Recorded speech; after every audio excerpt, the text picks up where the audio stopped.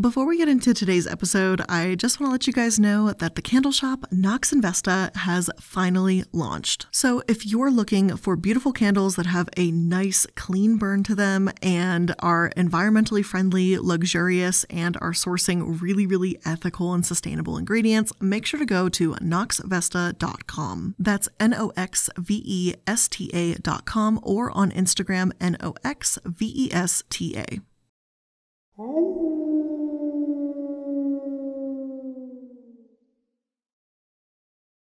Now, we've talked about ITT Tech in a previous episode, and many of you brought up, what about the art institutes? For-profit colleges are everywhere, in a massive variety of fields. Sometimes they skirt by, just barely being legal, whereas at other times, it's incredible they weren't caught sooner when they barely bothered to hide some incredibly shady, questionable, and yes, illegal activity. Today, we're focusing on the latter.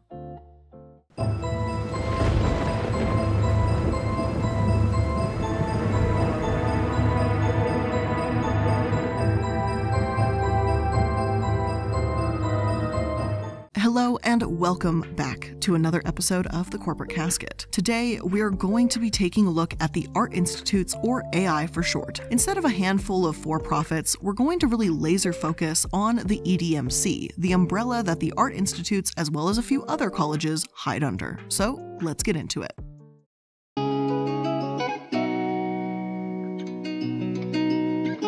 According to the Pittsburgh Press, the Art Institutes began in 1921 in Willis Shook's studio with only 9 students. Originally, it was called the Artists League of Pittsburgh, but within 2 years, the name changed to the Art Institute of Pittsburgh. Shook himself received his education at Horatio Stevenson School at Pittsburgh, the Art Institute of Chicago, a separate entity from the ones he'd create, as well as the Yale University School of Fine Arts. After directing the school up until the late 1960s, Willis retired and passed away in 1983. However, in those later years, he didn't own the school anymore. He sold it in 1962. His grandson, Willis Shook III, claims that, "While managing the for-profit institution, my granddad's utmost priority was always dedicated, hands-on, top-quality personal instruction rather than attempting to maximize profits." But not all of his successors maintained his order of priorities. Some apparently quite the reverse. And frankly, this is why I'm extremely skeptical of for-profit institutes in the first place. The priority is often money as opposed to education. And while I can't really speak to Shook Sr.'s intentions here, the reputation under Shook seemed largely positive. One 1948 article talks about how they were entering their 28th year as one of the largest art for business schools. They claim to offer practical courses in advertising, illustration, photography, drawing, fashion, dress design, millinery or hat making, and interior decoration. Although this article doesn't say when exactly, they also say that recently the Art Institute added a postgraduate year to its course in advertising illustration. The school seemed to run almost like a family business. Willis Shook Jr. served as assistant to the director and placement manager from the late 30s to the 50s and traveled throughout Pennsylvania, West Virginia, and Ohio as a speaker for the school. In the late 30s, the school was located on the 3rd floor of the Stanwix Shops building at the corner of Penn Avenue and Stanwix Street, and the artist Vincent Nesbert, who joined the faculty in 1928, ended up staying there for 25 years. At the very least, this shows that they had a more than qualified professor there for quite some time, even though he was a bit tough. It's said that if he thought a student's drawing wasn't good, he'd erase it and tell them to start over.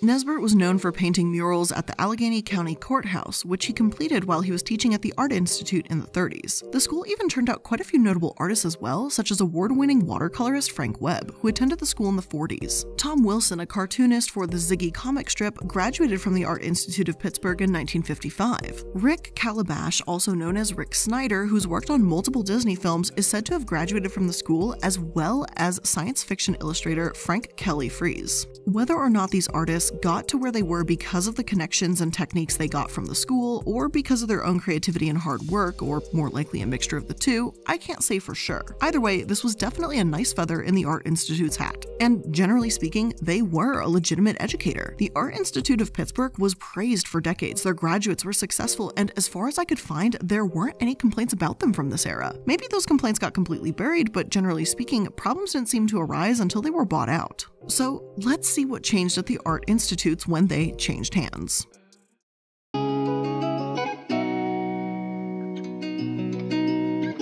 In In 1962, Willis Shook sold the school to Earl Wheeler, the founder of the Earl Wheeler Finishing School, as well as the Pinkerton Secretarial School. Now, this didn't last long at all, and articles just tend to sum up some of these years by calling it various changes in ownership, because it wasn't until 1970 that the Art Institute had its new official owner, and that was the EDMC, or Education Management Corporation. I'm sure there's some of you that are already cringing at the sound of that name because it sounds like a homegrown local studio getting swallowed up by a massive corporation that doesn't actually care about the mission of the founders. And honestly, you're not entirely wrong to feel that way, but we're going to keep it moving one step at a time. Robert B. Knutson, who played an instrumental role in the transition, was named president at EDMC in 1971, whereas John Johns, an unfortunate but hilarious name, was named the school's president in 1970. Johns had graduated from the school and was considered one of America's top caricaturists at this point, so he seemed like a good candidate to run it and to hold on to that original mission of helping budding artists. Plus, the Art Institutes still had great teachers on hand, like Thomas Helwig, known for his watercolor and keeping in touch with his students after graduation. Bill Cockrell, who had experience working for KDKA-TV and Donetsk Light, joined in staff in the 1960s, and Sandra Van Dyke became the school's first female president in the 1990s. I know that's a pretty massive time jump, but really nothing incredibly noteworthy took place until the 90s. Early that decade, EDMC began developing a culinary arts program and launched the School of Culinary Arts at the Colorado Institute of Art. Then, they offered an Associate of Applied Science degree in 1993, an 18-month or 2-year program all about fine dining, and Assignments Restaurant, a fully operational restaurant for on-the-job training in 1995. That same year, EDMC purchased 2 more schools from the Ray College of Design for just over $1 million,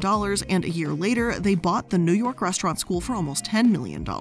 They even started offering certificate programs for legal healthcare specialists and administrative assistants in Atlanta, and the Art Institutes in Minnesota and Los Angeles opened up in 1997. By the end of the year, they had revenues of almost $200 million, and according to one source, in consultation with professionals in computer design technology, EDMC began to formulate new educational programs and launched 3 new degree programs for internet marketing and design in June 1999. The company offered a Bachelor of Science degree in online media and marketing, which involved classes on business strategy and online advertising. EDMC also launched the program at the Colorado Institute of Art and planned to extend the programs to several other schools after government approval. The Art Institute of Phoenix offered a bachelor's degree in game art and design, including character animation and complex mapping and modeling. An associate degree in multimedia and web design involved interactive design and technical elements such as audio, video animation, still pictures, text, and data. EDMC planned to offer the latter program in Atlanta, Chicago, Dallas, Houston, Fort Lauderdale, Los Angeles, Minneapolis, Phoenix, Schaumburg, and Seattle. By the end of the fiscal year, June 30th, 1999, revenues at EDMC reached $260.8 million.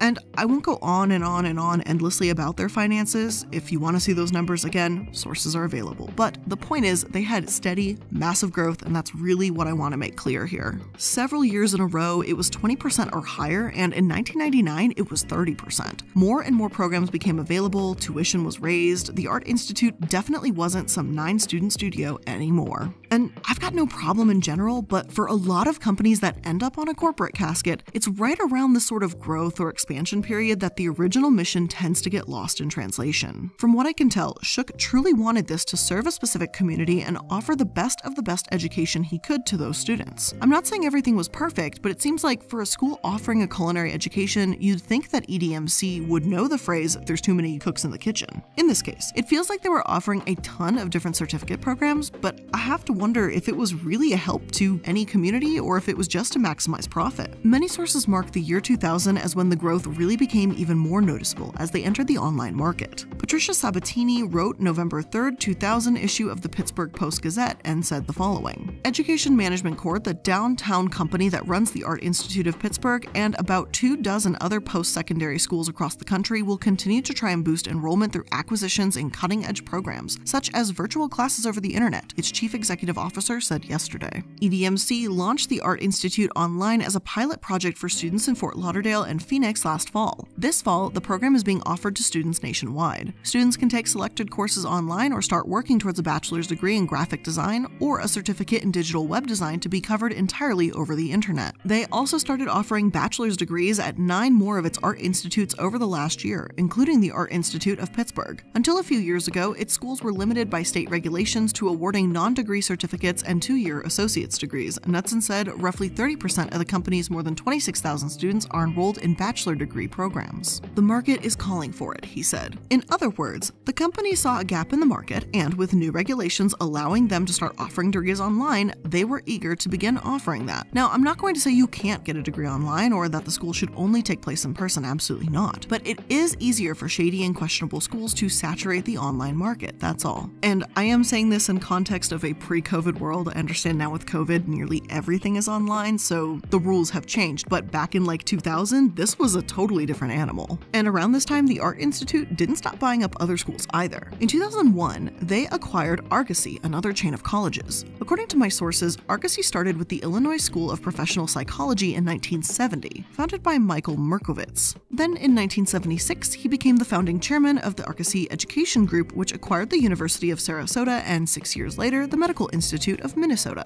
And I know this is a ton of names, but the main takeaway here is that the Art Institute had quite a lot of companies and different schools or whatever under its belt. I can't go over the peak history of every single school it owned, or it would be here for a while, but at their peak, they owned and operated over 100 schools through several divisions. That included Argosy, the Art Institutes, Brown Mackie College, and South University. The Security and Exchange Commission said that the Art Institutes were naturally focused on creative professions and took up over 50% of EDMC's student base. Argosy focused on psychology and behavioral sciences and had about 20% of their enrollments. Brown Mackie focused on vocational specialities, and South University focused on health sciences and business disciplines, and each one represented about 14% of enrollments. And all of this growth in the early 2000s really paid off and made EDMC extremely profitable. So much so that in 2006, when EDMC was sold, it was the largest buyout in the for-profit education sector in history. Providence Equity Partners and the private equity firm of Goldman Sachs bought them out for $3.4 billion cash. According to the New York Times, the deal comes as Congress have repealed a law that forced all accredited schools to deliver at least half their courses on a campus instead of online to qualify for federal student aid. The change in law is expected to be a boon for companies like Education Management because it can now aggressively expand its market online learning programs, a market that analysts say is poised to explode. Education Management now educates only 4,000 students online annually. Despite the potential for growth, the commercial education industry has been tarnished by allegations of fraud in some parts, though not at Education Management. In May, John P. Higgins Jr., the Education Department's Inspector General, testified that 74% of his fraud cases involved for-profit schools. And we will be getting to that fraud in just a moment. EDMC may have had a squeaky clean reputation up until this point, but it wasn't long before that changed. So now that we've got a pretty good feel about how the Art Institute came to be and what EDMC owned, let's take a look at where it started to go wrong. And before we start to dig into the beginning of the downturn, let's just take a quick moment to thank today's sponsors.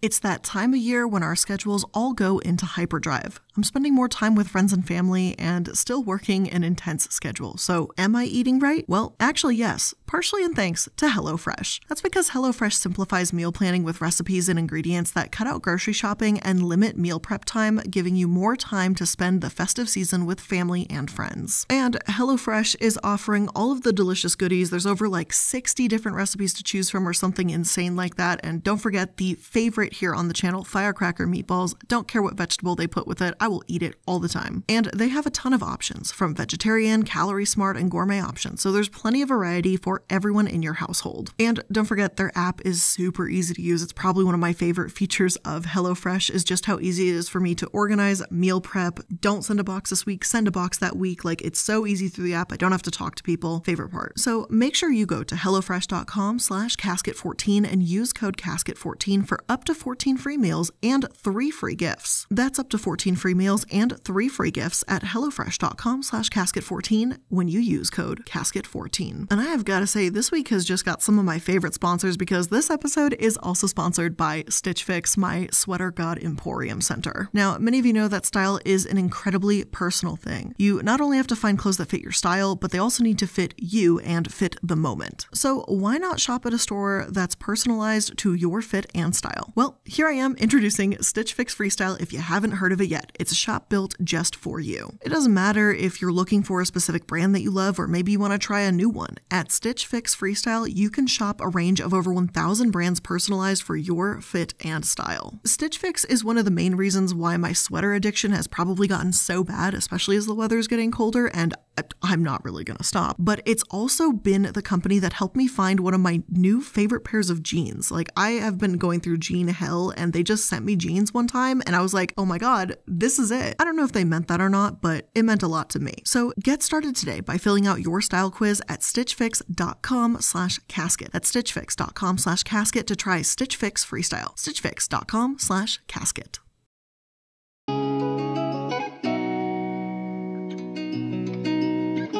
Now, at first, things seem better than ever. Between 2007 to 2009, their net revenues more than doubled from $1.3 to $2.9 billion. And in 2009, they went public again, receiving further hundreds of millions of dollars. One source says that arguably they had too much money, making them ripe for a takeover. They started buying shares back to avoid this and were overall in a great position. Sure, there may have been a small drop in enrollment here and there, but I think it's pretty safe to say that they weren't really hurting. However, cracks were very slowly starting to show. For example, in 2007, whistleblowers said that EDMC's marketing materials deceived prospective students by falsely inflating job placement statistics. The two whistleblowers were named as Lynn Toya Washington and Michael T. Mahoney, though plenty more have spoken out and confirmed those accounts. One former employee, Jason Sobek, told ABC News in 2012 that they manipulated the job placement rates by counting students working in a job that they did not need a degree for. In my opinion, it's a wretched fraud. And we've seen this with ITT Tech as well. The promise that you will find a job when you leave their campus and the implication that it's their degree and their education that gets you there. Not only is it fraud, but it's kind of extra despicable when you consider that many people got these education in hopes of finding success during a failing economy. We saw this with the pandemic too. Online for-profit schools are notorious for taking advantage of desperate people. EDMC continued to thrive during the recession despite their misrepresentation, which is a bit messed up. Yet, though this lawsuit from the whistleblowers was filed in 2007, it took 8 years to actually be resolved. And most articles I found on the topic were from around 2011 to 2015. I'm not saying that no one noticed the case for years, but it definitely didn't seem to get the attention it deserved for a long while. And we'll return to the suit the whistleblowers filed against Brown Mackie, one of the EDMC branches, but for now, let's talk about a few more that were filed against Argosy not long after this. In 2009, 15 psychology students at Argosy University said that the school didn't get its American Psychological Association accreditation in time for their graduation. According to the Courthouse News, students at the Dallas school say Argosy promised that the program was in process of obtaining APA accreditation, but say Argosy never even took the initial steps to apply for accreditation. The students say they can't transfer their course credits to other accredited Argosy schools located around the nation since the Dallas program was unaccredited. In their complaint in Dallas County Court, the students say a newsletter published in November 2000 called the school's lack of progress towards accreditation rumors. They say the school promised they would be grandfathered and considered to have graduated from an APA accredited program because the APA was scheduled to perform a site visit during their enrollment.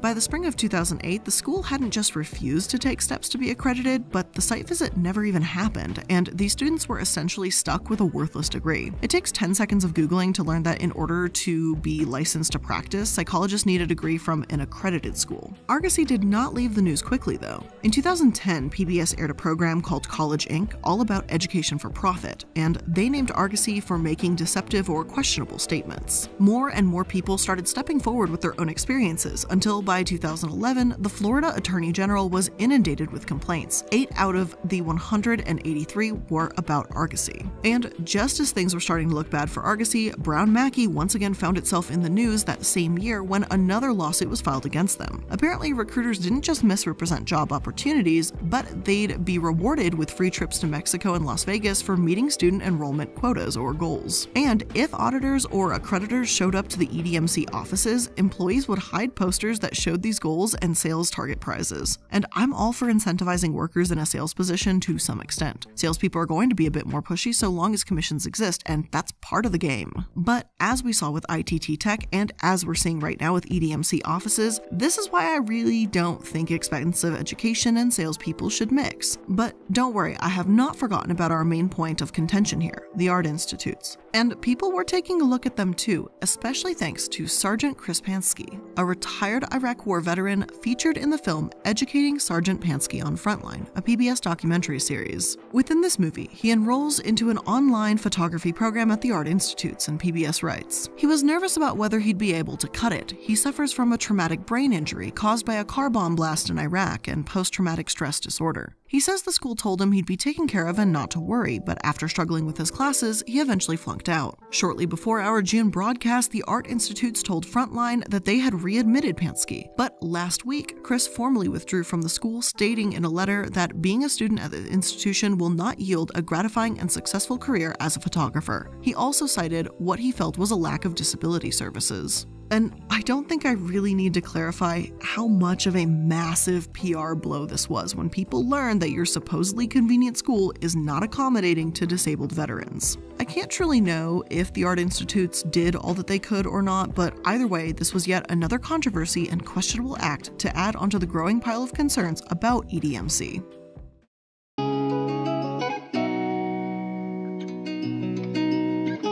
Now, this next section about the lawsuits is going to be a whirlwind, and that is a fair warning here. From 2012 up until the dust started to settle, there were so many lawsuits, controversies, and shady practices that were uncovered. We're going to stick to as much of a timeline as possible here, so let's go ahead and start with their declining numbers. Around this time, in 2011 to 2012, the government issued a gainful employment rule that would judge whether programs offered by for-profit colleges actually present students with opportunities. And it seems like they didn't go into effect until 2012, yet it was later blocked and rewritten. Obviously, these rules would make things a hell of a lot harder for EDMC to operate. While that was a concern, the US Department of Justice was also breathing down their neck at this point, alleging False Claims Act violations, so it's not looking good. And don't forget, we've still got all those other unsettled lawsuits from earlier that were pending at this time too. One of the first ones to be settled was in 2013 against Argosy, the civil claims suit that accused them of deceiving students about their employment prospects. Attorney General Jan Slavistan in Colorado said that our investigation revealed a pattern of Argosy recklessly launching doctoral degree programs without substantiating or supporting that they led to the advertised outcomes. Recklessly launching degree programs, yeah,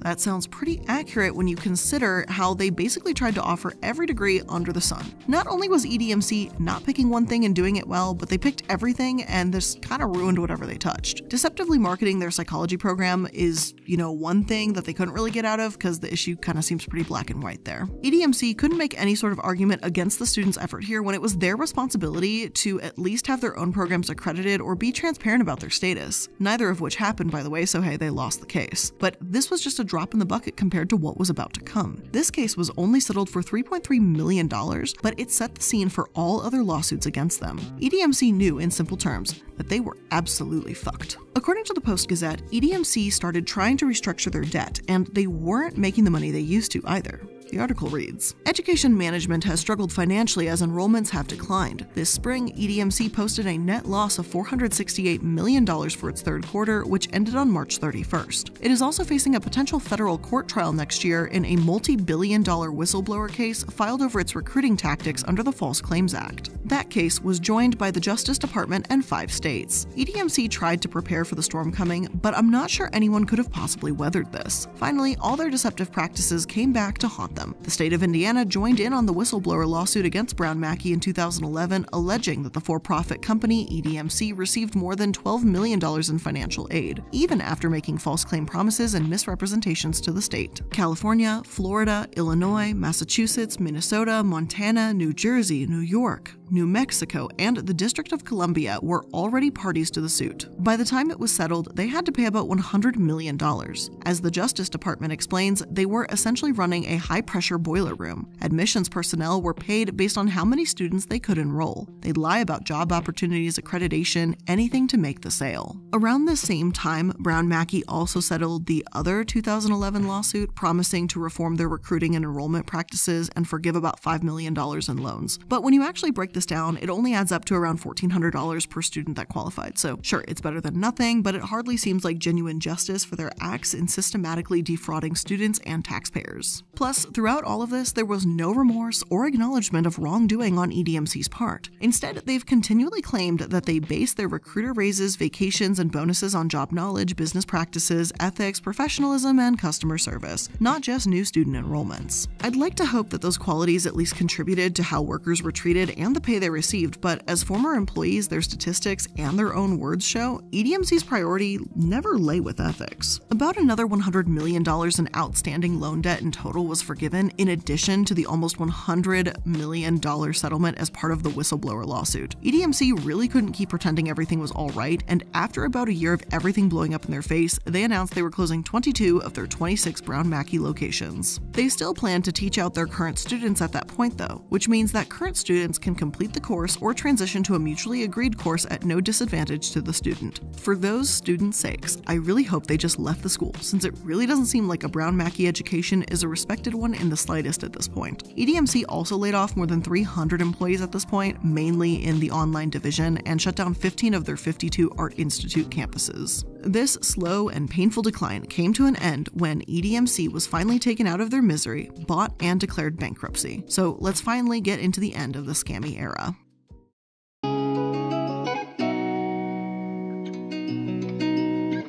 Dream Center, a faith-based nonprofit, bought up 31 Art Institute schools in early 2017 with the intention of converting all of the schools into nonprofits. After a complete and thorough examination of the 3 education systems in the Dream Center network to ensure they are meeting the needs of today's learners, we did not see demand growth for courses at these campuses, and Dean, a spokeswoman for Dream Center, told the Mercury News. This decision was made for a number of reasons, including a shift in demand for online programs in higher education and in student populations at the campuses, which have resulted in declining, unstable enrollment levels for campus-based programs in these markets. EDMC also filed for Chapter 7 bankruptcy in Delaware in spring 2018, claiming to have less than $50,000 in assets and between $500 and $1 billion in debt. It seemed like their decline in students and the lawsuits hit them incredibly hard, as it should. Students were given the option of transferring to other Dream Center schools or receiving a grant to an unaffiliated partner institution, or, if they left completely, Dream Center offered loan forgiveness. Again, for their own sake, I hope these students took the latter option. Of course, even if they did, it still meant starting over completely and going elsewhere for the education they wanted in the first place. I literally wasted money from January until now, Mia Kimball, a student at the soon-to-shutter Illinois Institute of Art Chicago, told the Chicago Tribune. I already spent $16,000 in credits that aren't transferable. It's a slap in the face.